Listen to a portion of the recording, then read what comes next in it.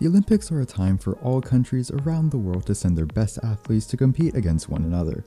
Even small countries like San Marino, with a population of about 34,000, won 3 medals at Tokyo 2020 Olympics, 1 silver and 2 bronze. Most of the countries that never won any medals are tiny and have populations in the thousands, except for one exception. Bangladesh, with a population of 170 million, has never won an Olympic medal. So, how has Bangladesh never managed to win any Olympic medals?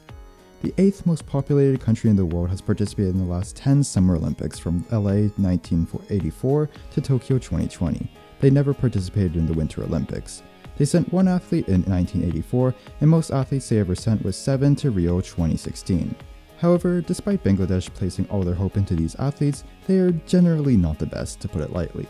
In fact, all but 2 of their 49 Olympic athletes only qualified thanks to the wildcard system. Athletes whose records are below the qualifying average are given wildcards by the International Olympic Committee to increase the number of participating countries. The low number of athletes in the country may be due to the huge popularity of cricket. Bangladesh has one of the best national cricket teams in the world, and their players are some of the biggest celebrities in the country. Most Bangladeshi children dream of becoming cricketers, not Olympic athletes. Basically, all of the government's resources go into cricket, not athletics. Corporate sponsors also pretty much only invest in cricket programs. The country's athletic system has no long-term plan, substandard training facilities, poor coaches, and pays little attention to the mental health and financial stability of their athletes.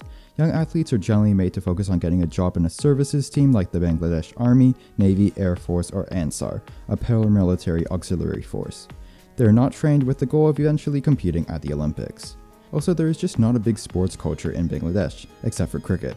Most middle-class parents and society in general encourage children to take the middle path in life, which means getting a low-risk career for a stable life. Sports are mostly just seen as pastimes or hobbies, and most athletes are still forced to have a day job in order to get enough money to survive. Athletes' coaches often don't even have proper qualifications. Coaches and support teams are what allows athletes to succeed. Most importantly, when the big day comes, they are by the athlete's side to help them any way they can. However, Bangladeshi athletes weren't sent to Rio with their coaches. Only official delegates accompanied them. The number of official representatives sent to London was about 4 times higher than the number of athletes sent to the 2012 Olympics. Most Olympic committees put the spotlight on their athletes competing, but not Bangladesh. Bangladeshi athletes generally don't have access to Olympic standard facilities or proper equipment. Olympic athletes typically only go to the national team camp for 1 to 3 months before major international competitions. For the rest of the time, they are forced to rely on themselves. One athlete was even forced to make their own javelins out of bamboo to practice before the upcoming Olympics. They simply lacked the money to get a regulation javelin, and no one was willing to help them out. Athletes don't have access to pools or running tracks that are the correct length, they don't have proper coaches to tell them what they do, and they are often forced to get day jobs due to lack of government or corporate funds. Most Bangladeshis are simply never given a fair chance to chase the Olympic dream.